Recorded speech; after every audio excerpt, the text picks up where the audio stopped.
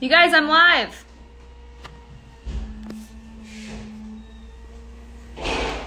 Hi. What's up, everybody? Hi. I'm just on a phone. Okay, I've got some requests. None of them are Lynn Gunn, though. That's the one we're looking for. You guys.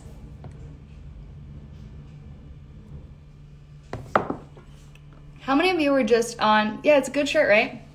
I'm so good. It's a great day. Honestly, though, I'm heated. That was a very stressful situation. For those of you who are joining from our efforts to do a live chat, that was misleading. Hi from Greece. Those are my people. Do you guys know that I'm Greek? I'm wearing my grandpa's ring. I'm not flipping you off. This is just my grandpa's ring. Requests. I see requests. Should I take them? I don't know. Maybe. I love your hair. I love you loving your hair. That's what I love. You were in the chat. It was stressful. Look at my face. I'm hot. It stressed me out. But we're here now. And yes. Okay, I see your request. I kind of want to just say, I'm going to say yes until Lindsay gets here. Hi from Paris, like the real Paris, not Paris with a V. You guys, there's so many people from all over the world. Are you guys dancing to the remix? Are you living your best lives? Or do you hate dancing?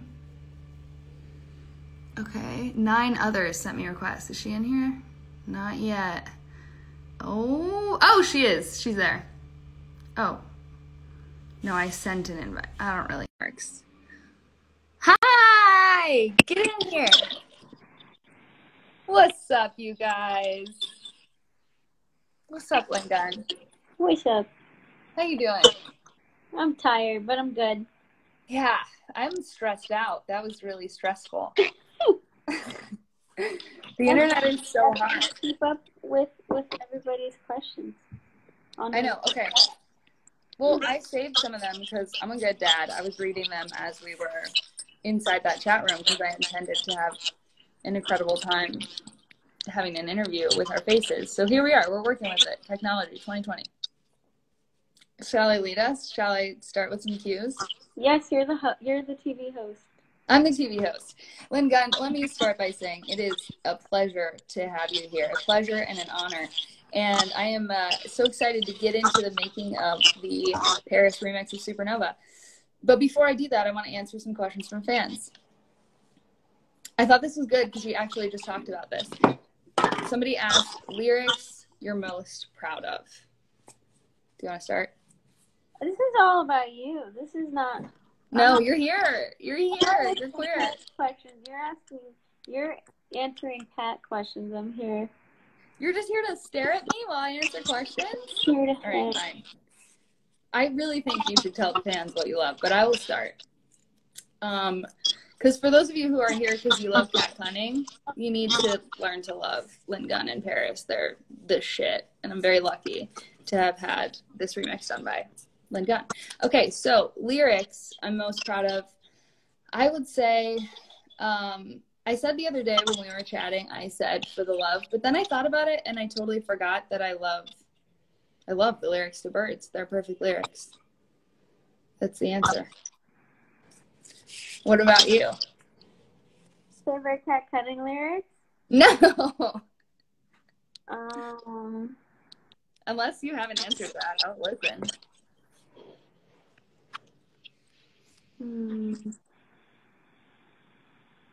Whoa. What was that? I don't know. Okay, you're doing great. Listen, we'll quickly move off of that. I wish there was a way to see their questions more clearly, like all of them. There's a way. There should be a little question bubble that pops up. Okay. Paris is elite, true, life. Lynn is here in a supporting role. That's true. Okay. I love you, Kat, Nigeria. All right, I'm going to go back to the cues. I guess really what we should talk about is, what? What'd you say? A comment. It's really funny. What was it? They just said Pisces dissociating. Amazing. Somebody said, Lynn, how do you feel about Kat stepping on people? I don't know. I don't know about it. If it's consensual stepping on, that's okay. Yeah, I feel that way too. You know, you're like, I plead the fifth. I have nothing to do with it if you get arrested. Fathers, we love the remix. Yes, we love the remix. Okay, so I guess while I have you here, we should talk a little bit about the remix. The obvious question is, how did you do what you did to this beautiful remix? How did I do what I did, and why did I do it? I basically isolated your vocal. So I didn't want to hear anything else around it. I was just like, give me Kat's voice. So I listened to the isolated vocal, and I pitched it down so I could kind of forget the original chord progressions. And then I basically will always start with just like a sub bass or one root note and play it to a click. So I'll just like have a click going, your vocal going, or whoever's vocal, and then a bass note. And then I'll just find whatever notes feel like it makes it really sad and dreamy. And then that's like the skeleton for the chord progression mapping. And then I will usually think of the beat after that. It was like, I felt like the was a fun one for it. Yeah, how'd you do that? Because that's the part that changed my life personally. How did I do that? Yeah, where'd it come from? Did it just come to you?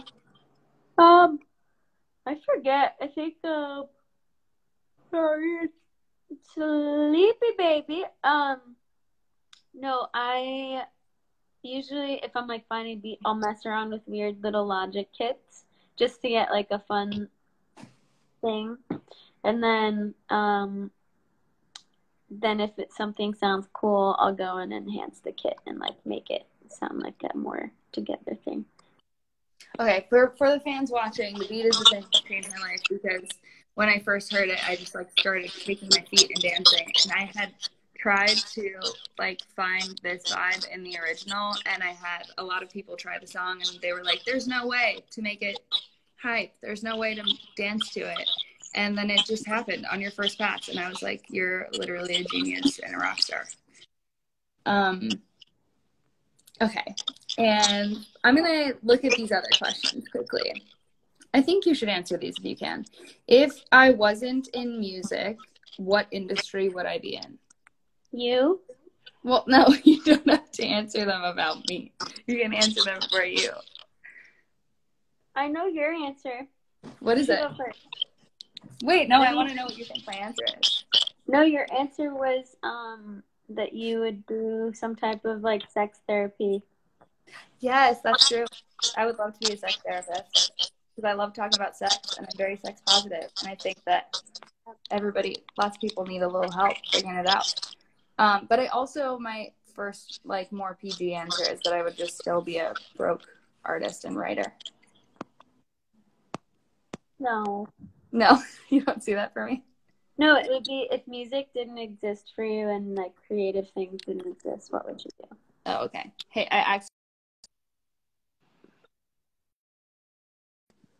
Oh, it's still working. Okay. Do you know your answer? My answer?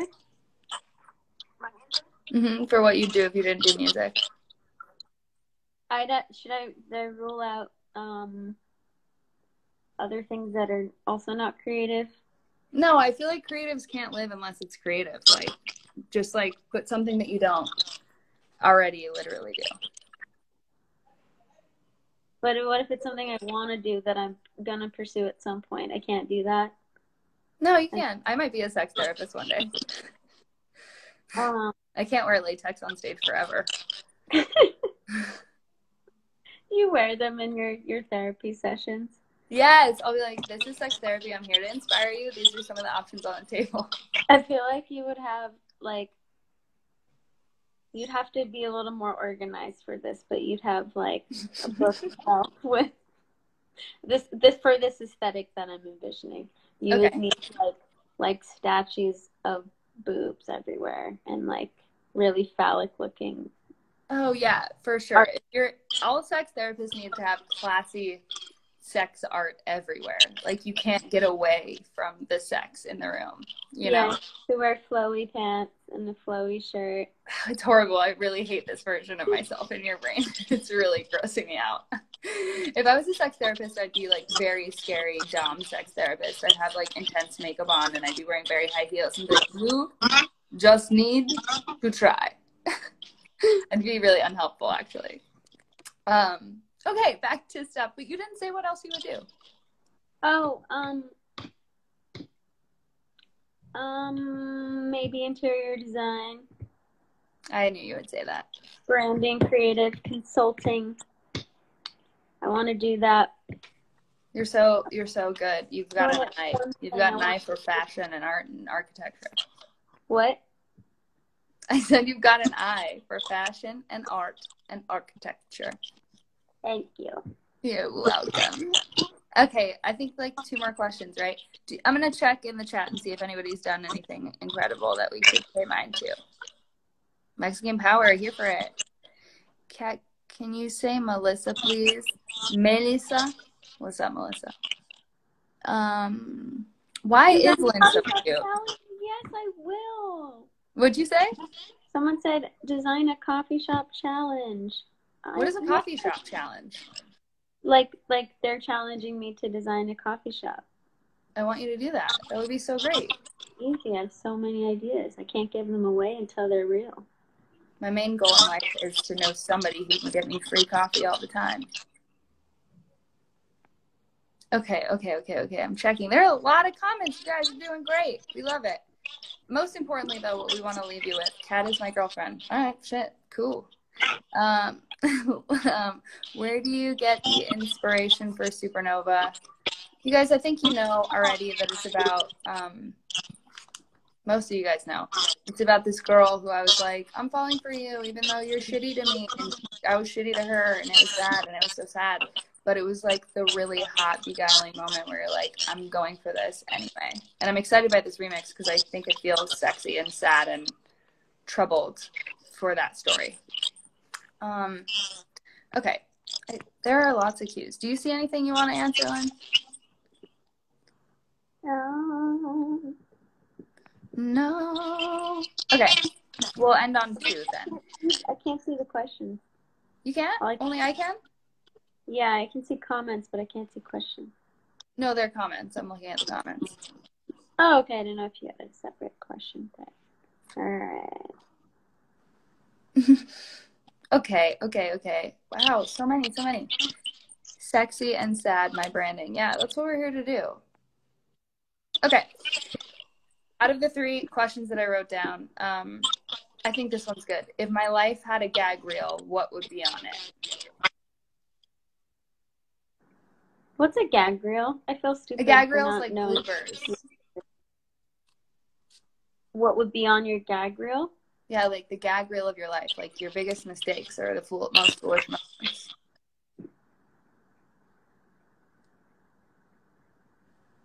Every day? I don't know. Every day. Yeah. I was going to say the time that I dated boys. Oh. That's all right. They were nice guys. And unless there's anything else pressing that we should leave you with other than, like, go listen to the song, play it on repeat, have a sexy time in your house while quarantining. Yes, do that. And, like, please really enjoy this because we really enjoyed it. And, like, bump it in your fucking cars and shit like that and safely have a party. We'll end on one last question. No, let's do 5 more questions. Okay, fuck yeah, love it. Love to see it. I only wrote down some. Okay, well then, who would you like to tour with next? In a world where touring happens. Who do you want to tour with next? You! Stop! Disgusting. I'm here for it. No, I didn't say it. Well, yeah, I would love to tour with you too. Okay, well, who else I said was Rosalia. Oh, yeah. Like, the goals for me. Because she has a whole ass dance history and like brings that in a really beast mode way to her music. And she's a like sick emotional vocalist, and her art and styling is just on point. And I feel like those are things that I try to stand for too. So I would like to share an audience with her. What about you? I like that.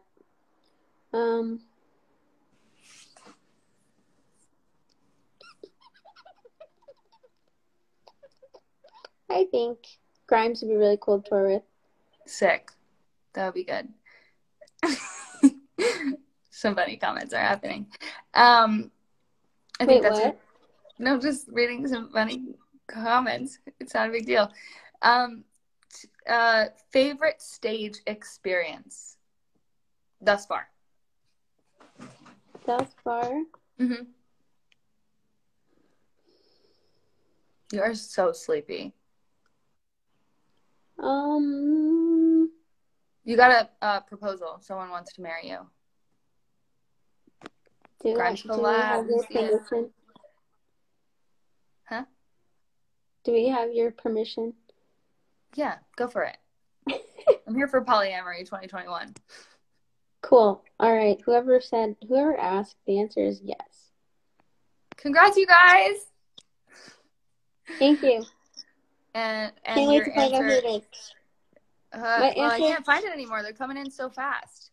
My favorite stage moment was when our sound guy, or one of our techs, his name's TJ, did the worm across stage for my birthday. And then there's another time he wore a hot dog suit on stage. Oh, damn. Okay, well, those are really funny answers. My answer is going to be, like, boringly sincere. I just had a really great time performing in Montreal because I haven't gotten to tour a lot in my life, and I opened for LP, who has, like, loads of super dedicated gay fans, so it was really awesome. And the stage that we played in Montreal was just, like, so big, and the lighting was so good, and there was a runway, and it was just a real vibe, and the sound was so good. So that was my favorite. What's up, Montreal? Yeah. But also the time that I got to come down from the ceiling, like multiple times. Favorite stage experience: guitar or piano? For me? Guitar, yeah, for both of us. Like, really, are you gonna just like be hard to get and say piano? No, I really, really love piano. I just don't have one at home. But if you had to choose one or the other to only be the only instrument that ever existed. Ooh, guitar. Yeah, guitar. I don't know. But piano feels so exciting right now. Yeah, that's cool. I feel like I started singing with a guitarist, and I've always had really like important artistic relationships to guitarists who changed like music for me. So it's a no-brainer. But piano is really great. Yeah. You can do so much with guitar too. Yeah, you can change so many different tones, and like you can just bring so much personality to something. I wrote down 2 other questions, but if you guys have any others, you better write them now. Make them good. Make them weird. Write them out. LGBT people suck, but they did it with a V, which makes me feel like they love Paris, but they hate the gays. So just get out of here. Favorite artist growing up? Wait, where is that? I'm so confused. It's not. I wrote these down from the chat prior because they dedicated their time to writing wonderful questions, and then we said, psych. Oh. Wait, I was looking for the person who was being mean. Guys, I'm not fucking high. I'm tired. You guys, everyone don't be haters. High. It's really sad. She's working hard. She's working hard to stay awake. Cut her a little slack. Right. I am your dad. Okay, what was your question? I'm trying to. Do you feel like more collabs in the future? More proposals? Love you, daddy. Love you, kids. And okay, well, I'll just go back to the questions I had because this is hard to read. Favorite artist growing up? favorite artist growing up. This will sound really funny. My mom used to play. I thought you were gonna say your mom. No, my mom used to play Enya when I couldn't sleep. Oh, you told me this. Yeah, or James Taylor. James Taylor's great. Yeah, I don't remember any of it, but my mom was always like, "You just fall right asleep." But I, as a kid, loved the Water Boys. That was cool. I wasn't. Who they are? Huh? I don't even know who they are. They're pretty cool. They're like, they sound like, and it makes sense that like, as a teen, Florence became my favorite. They're very similar, like mystical, magical, organic, like big sounding. Nice. But with like magic thrown in, I guess. I don't know. Nice. Yeah, you. Well, you saying the thing about like being a baby and listening to music made me remember what my mom played when I was little, and I think this is why I love like R&B pop and like neo soul. My mom told me that when she was pregnant, she worked out with me on one of those teeny tiny trampolines that you can have in your house while listening to En Vogue. And if you don't know who En Vogue is, you might know this soundbite. Never gonna get it, never gonna get it, never gonna get it, never gonna get it. That one. And she loved it from the movie. There was some good movie. I don't know. But I love that whole album still. And as a young person, I loved the Backstreet Boys. I know a lot of people stand by NSYNC, but I really loved the Backstreet Boys. Die Hard. I wrote a sign for them when I went to their concert. They were my first concert, and it got taken away when I got there. It was very sad. Tell them how you got your first concert. Oh, yeah, it's really cute. Okay, so my dad's really, really good at Christmas. He's really good at presents. And for my first concert, he gave me a present on Christmas, which was the Backstreet Boys CD. And I was just, like, so excited just to have the CD. And then he was like, open it. And it was still in the plastic. It was still wrapped all the way as far as I could tell. And when I opened it, inside the leaflet where there used to be, like, paper, there were 2 tickets to the concert. So he had like sliced it with a pocket knife and slid the tickets inside of the CD. And it was the coolest present ever. He really set the bar. Yeah, life-changing. So good. So good. Okay, the last one I have written down is actually a strictly me question. Well, I'll answer it anyway. Do I identify Backstreet's back? All right. Yes, I see you guys. Lynn is daddy. Cool. Questionable. I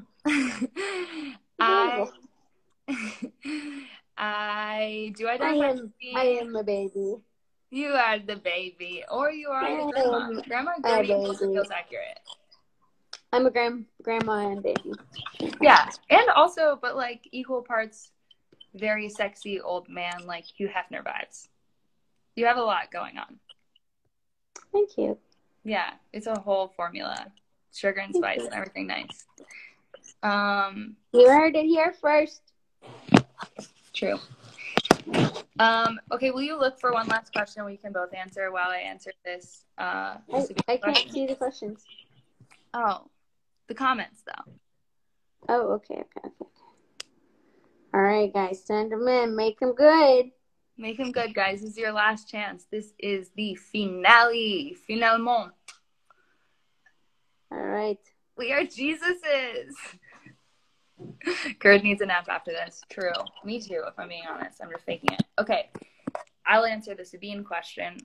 Yeah, I totally identify with Sabine, except for that she's kind of a jerk. I would like to think that I'm as strong as her and as confident as her, but I would never take somebody on tour and then treat them like shit. And I also would never take a young adult on tour. Just putting that out there. But yeah, in many ways, very good. Yeah, but in many ways, Sabine was inspired by me being me. So it's not far off, except for that she's a jerk. Yeah, you're not a jerk. You're too nice. Yeah, I'm a nice guy. You thought I was going to be a jerk before you met me, huh? A little bit. Yeah, well, that's what happens when you play a role. I got tricked. I didn't think you were going to be funny. Surprise. But I didn't take a deep dive. Your fans know you're funny. Surprise. That's right. Surprise.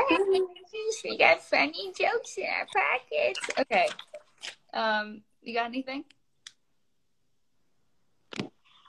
Someone said, Lynn, you'll hate this because you hate anything with this stuff. Said Lynn has had many past lives, just hasn't learned to separate them. I actually had a psychic tell me that. Wow, damn. They said that I get them mixed up. Your past lives? Yeah, they said they said that there's one that's parallel to and very similar to what is happening right now. And like all the people in my life are in the same roles, and I keep getting mixed up, and I don't know which one's the past one was now, which is interesting. Very crazy. Wow. I wonder what your past lives looked like. We've talked about this a little bit. Like, I was definitely some type of like prince and or really broke. I was like an Aladdin type, you know. I was like running around stealing stuff and giving stolen apples to girls. Yeah, you're like a scoundrel. I was a scoundrel for sure. Yeah. Yeah. What about you? What about me? Like, describe one of your past lives. One, supposedly I was a medicine woman and I got strung up by the neck in Germany. Ooh, drama. Because the doctors, the Roman Catholics and the doctors and all of the patriarchy didn't like that. And then I was also apparently a boy who stole bread for their family, and I got caught by soldiers. A boy who stole bread for their family. Yeah, my family was poor, and I had to steal bread. I respect that. I think so too. It's funny that you're gluten-free now, though. I'm gluten-free, and I really don't like not following rules or stealing things or anything. Maybe you got it all out of your system that time, though. Maybe. You know, like maybe the things you are now are because you've been the opposite in the past. I don't know. Maybe. Or because it got me killed, so now I'm like, don't break any You're cautious. rules. Yeah. You're like, fuck gluten. That does not end well. Yeah. Okay. I think that's all the questions I have. Is there anything we should leave them with on the topic of this song and how they should go enjoy it? And I don't know, man. Anything else? Yeah, for best listening pleasure, drive around at night in your car with a friend or a loved one. If you can do that, obviously safely, given the current state of the world and pandemic. But, yeah, jam it at night in a car. Jam it at night. Take a little road trip and just play it on repeat while you're sleeping. Yeah. Yeah, get those streams up. Yeah, get those streams up, okay? Trying to buy a house, chicken. In all sincerity, though, thanks you guys for joining. Thanks for the little detour. You froze. You're freezing. You froze. Oh no. I'm trying to freeze on a funny frame now. What? Okay, now you're back. Sorry. Okay, great. Well, this is good timing because my phone is about to die. That's probably why it's freezing. But we fucking love all you guys that are joining in and appreciating this. And go love the song. We love it. We love you. And you're so good looking. Yeah. Me or them? So, you mostly, but also everyone else here. Oh, I'm blushing. Oh, me too. Okay, signing off. Cat Daddy and Grandma Gerd, right? Okay. Right? Grandma Gertie. Bye, everybody. Dirty Dirty Gertie. Bye. Dirty Gertie.